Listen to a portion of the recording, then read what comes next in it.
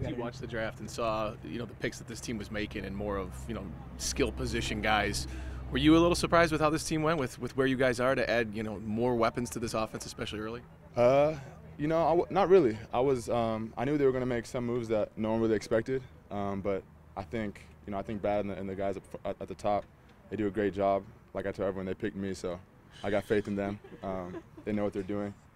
But no, it was maybe, to everyone else, it was a surprise to who they picked. But I mean, you add weapons to an offense that was already pretty good last year. I think it's going to be pretty exciting to see what we do this year.